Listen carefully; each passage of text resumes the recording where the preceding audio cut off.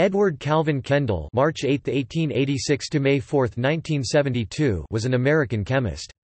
In 1950, Kendall was awarded the Nobel Prize for Physiology or Medicine along with Swiss chemist Tadeusz Reichstein and Mayo Clinic physician Philip S. Hench, for their work with the hormones of the adrenal gland.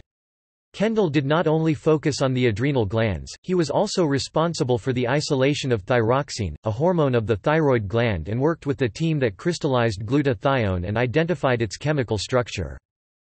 Kendall was a biochemist at the Graduate School of the Mayo Foundation at the time of the award. He received his education at Columbia University. After retiring from his job with the Mayo Foundation, Kendall joined the faculty at Princeton University, where he remained until his death in 1972. Kendall Elementary School, in Norwalk is named for him. Early life and education. Kendall was born in South Norwalk, Connecticut in 1886.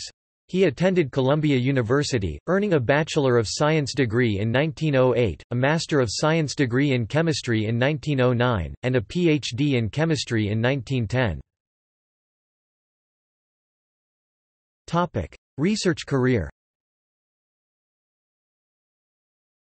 After obtaining his Ph.D., his first job was in research for Park, Davis and Company, and his first task was to isolate the hormone associated with the thyroid gland. He continued this research at St. Luke's Hospital in New York until 1914. He was appointed head of the biochemistry section in the Graduate School of the Mayo Foundation, and the following year he was appointed as the director of the Division of Biochemistry. Kendall made several notable contributions to biochemistry and medicine. His most notable discovery was the isolation of thyroxine, although it was not the work he received the most accolades for.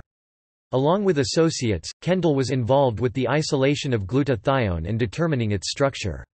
He also isolated several steroids from the adrenal gland cortex, one of which was initially called Compound E. Working with Mayo Clinic physician Philip Scholter Hench, Compound E was used to treat rheumatoid arthritis. The compound was eventually named cortisone. In 1950, Kendall and Hench, along with Swiss chemist Tadeusz Reichstein, were awarded the 1950 Nobel Prize in Physiology or Medicine for their discoveries relating to the hormones of the adrenal cortex, their structure and biological effects. His Nobel lecture focused on the basic research that led to his award, and was titled, "The Development of Cortisone as a Therapeutic Agent." As of the 2010 awards, Kendall and Hench were the only Nobel laureates to be affiliated with Mayo Clinic. Kendall's career at Mayo ended in 1951, when he reached mandatory retirement age. He moved on to Princeton University, where he was a visiting professor in the Department of Biochemistry. He remained affiliated with Princeton until his death in 1972. In addition to the Nobel Prize, Kendall received other major awards including the Lasker Award and the Passano Foundation Award. He was awarded honorary doctorates from the University of Cincinnati, Western Reserve University, Williams College, Yale University, Columbia University, National University of Ireland, and Gustavus Adolphus College. Family life. Kendall married Rebecca Kennedy in 1915, and they had 2 children. He died in 1972 in Princeton, New Jersey, and his wife died in 1973. References. External links. Edward Calvin Kendall biography. Photo portrait from 1950.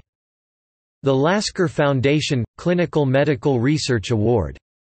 Retrieved 6 June 2008.